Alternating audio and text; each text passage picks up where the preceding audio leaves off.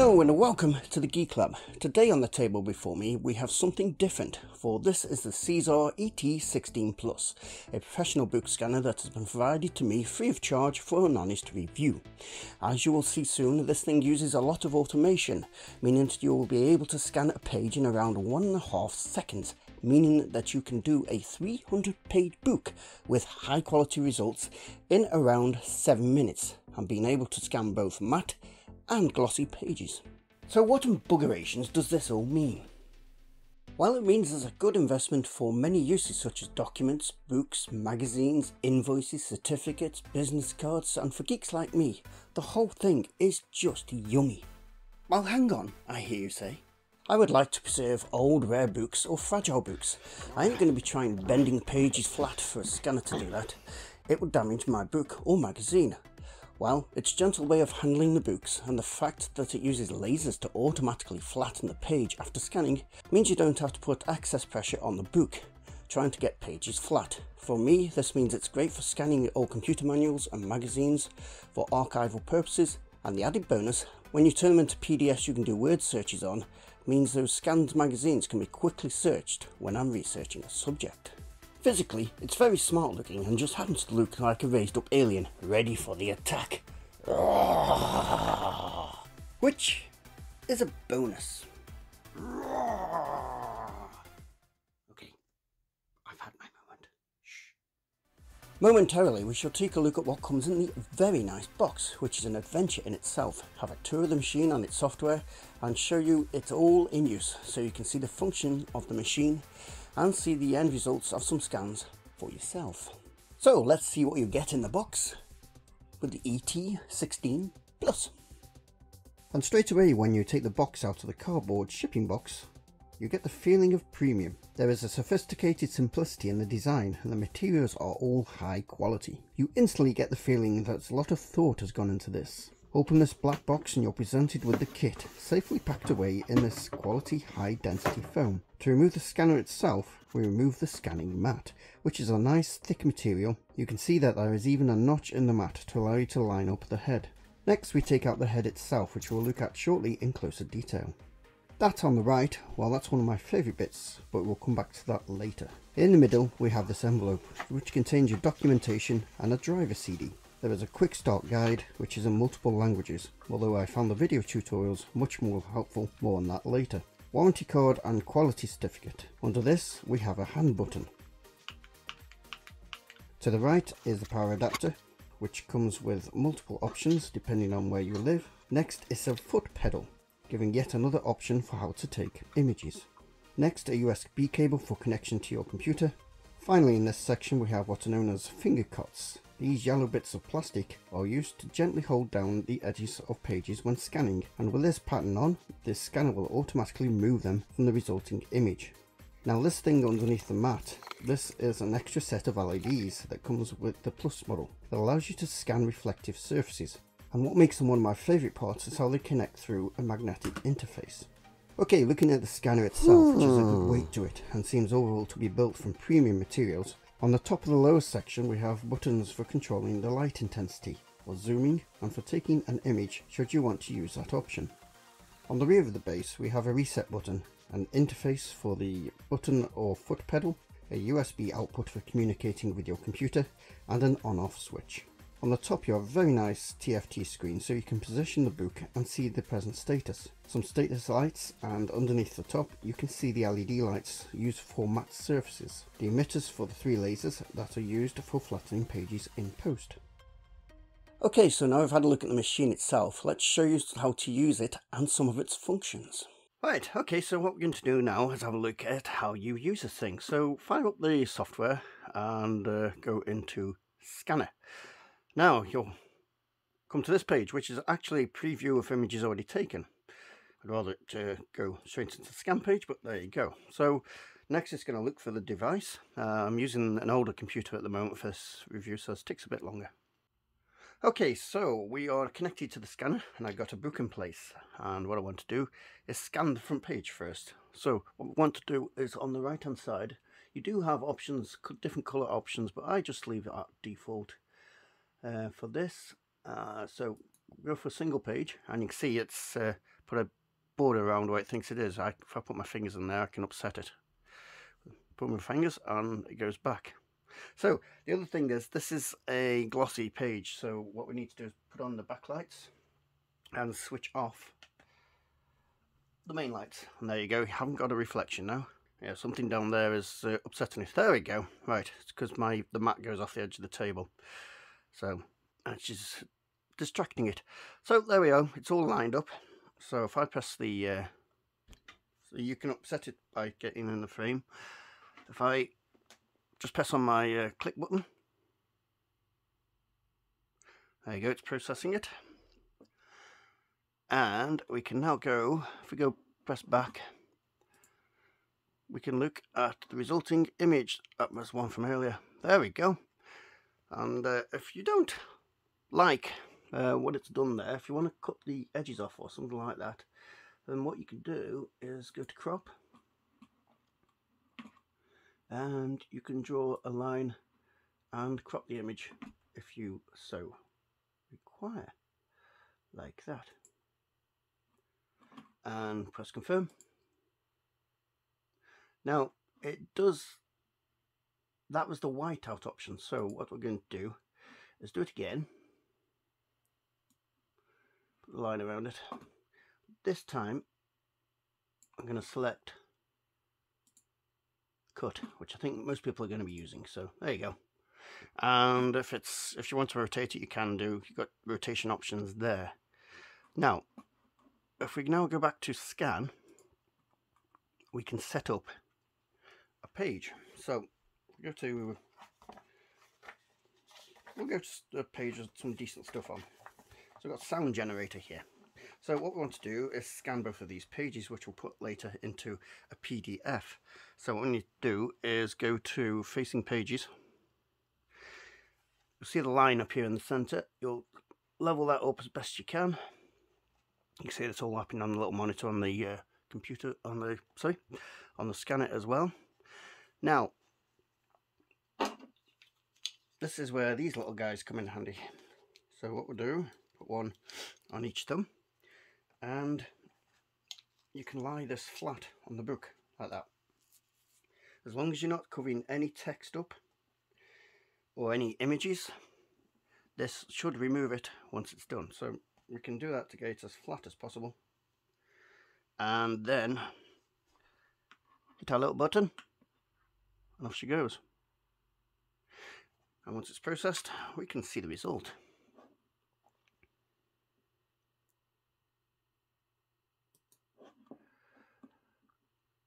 There we go, there's one page, and there's the other.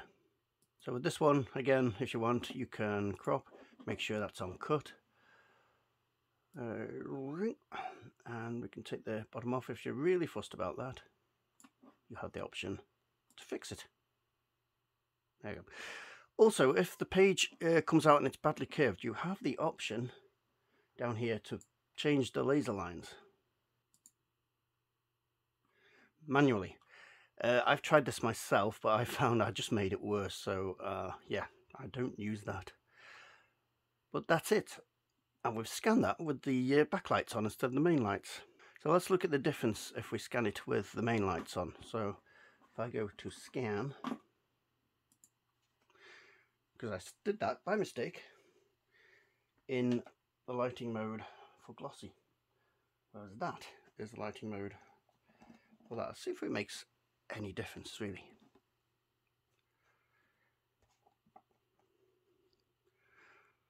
So lined up, ready, it's on the right settings. Let's do that again, and let's go see what difference that's made.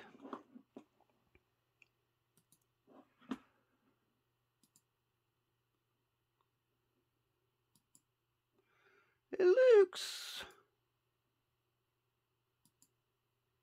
yeah, it's slightly different colour, but yeah. I actually prefer it with that one on, to be honest, but there we go.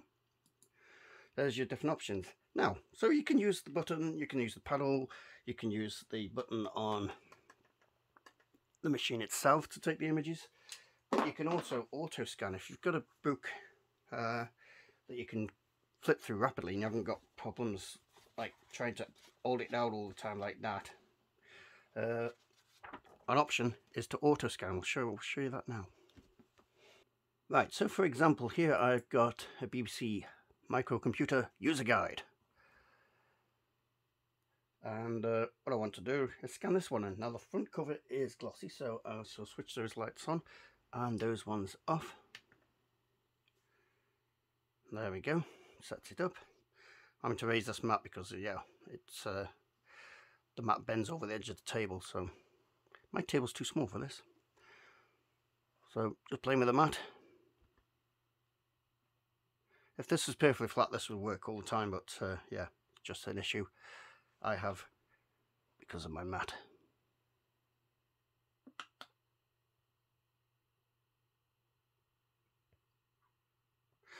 Now, so that's the cover done. So what we're going to do is flip this. Now this is one of the shortcomings of the system, but it's not a big bad thing. It won't remove this spine thing, so, but you know, that's not a massive issue, is it really? So what we can do is now we'll go on to facing pages, and there we go. And what we can do is auto scan. So if I click there, I can start it off, press the first one. There we go, it's off. And what we do now, turn it over. And it should recognise the fact where we changed the page. There we go. When the laser lines have disappeared, you see the laser lines pop up there. When they've disappeared, it is done, and you can change your page. Just like that. Right, so what we need to do now, just doing that little section, and what we're going to do is turn this into a searchable PDF. Let me show you how to do that. So once you've got your pages sorted, you can go through them, go back, and there's all our pages. That one didn't go very well, so you can retake them. You've got options here to delete the page, rescan the image, you can insert, you can add another page, and details there. So these all come out nice, apart from that one, which is completely wonky. So that's too wonky, so we'd have to replace that one. That one had the same issue. Most to go out fine. We'll pretend they're all fine for this exercise. So what we're going to do is make a PDF, but a searchable PDF. So if we click on search, oh no, we need to select all, go on searchable PDF, confirm, wanted English, put it as a test, oh, or something like that. Let's confirm. Test, save, and it will now process through that and turn it into a searchable PDF. Okay, it's finished processing. You see there, tasks complete. So if we shrink this, we can have a look on our desktop, test PDF, and there it is, a searchable PDF. Search BBC.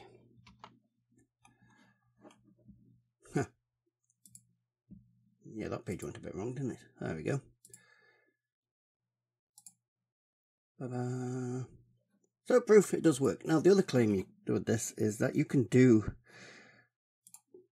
300 pages in 7 minutes. So what we're going to do is do that. So I'm going to scan my little book here. I'll scan the whole thing, but what we'll do will not include the scanning of the front page in the final challenge, because the front page is a manual scan, so that it wouldn't be fair on it. So I'll take that one, places, there it goes, done, and then we can start doing the pages themselves. So we've now got the first page set up. Just move that up slightly. I wish that graph would stay in position a bit longer so you can see what you're doing. We'll move this back to selection and put the main lights on nice and bright. And I don't think we need to. Do we need to assist that a little bit? I don't know. Right, we'll do a scan and try. It looks, actually, we'll just leave it like that. Right, let's try that one.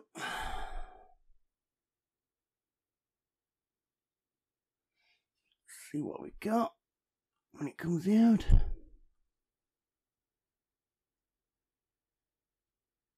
Might try again.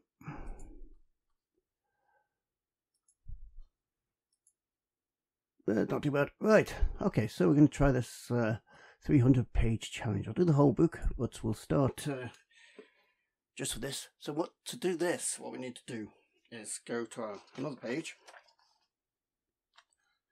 like that, and then we click on Auto Scan, take a picture of the first one,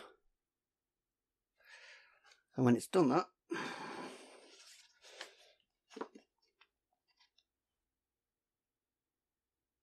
there you go. Recognise you've turned the page. When the lasers disappear, you're done.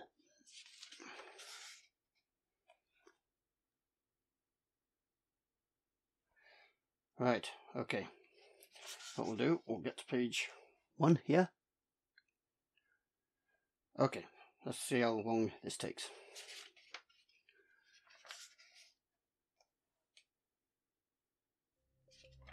When the laser lines have disappeared, that's when you can turn the page.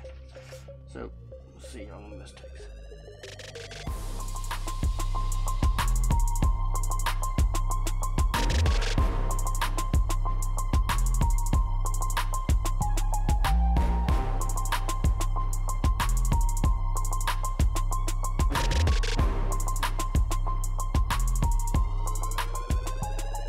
13 minutes 5. That's not quite 7 minutes, but I suspect he wasn't using the automated system. I suspect he was using a button for that. So, yeah, for the automated system, 13 minutes 5 seconds, that's still impressively fast.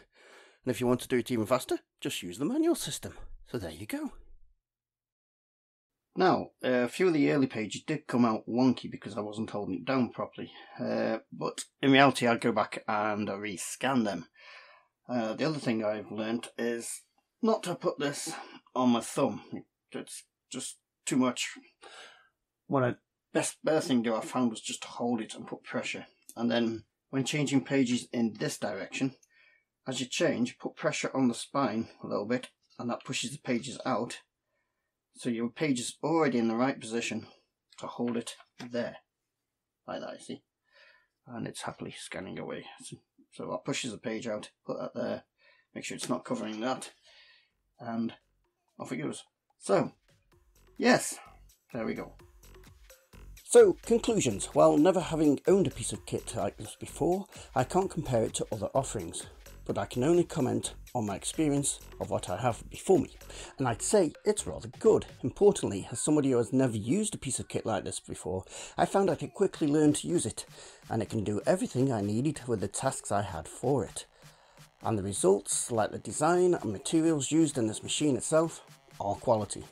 Therefore, if you're looking for a machine like this, as you can see with the results I've achieved as a first-time user, it's most excellent. If you have any questions or have any experience with the CRT ET range, then please let us know in the comments.